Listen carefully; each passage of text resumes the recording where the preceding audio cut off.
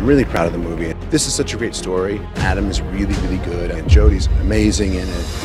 This character was really what jumped off the page. That's why we wanted to tell this story.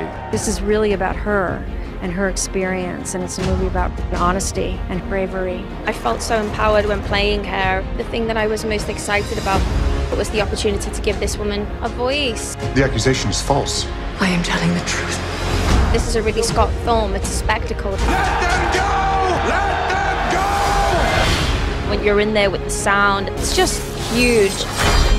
I love the epic nature of it, and it has to be seen on a big screen. I really think there's something for everyone.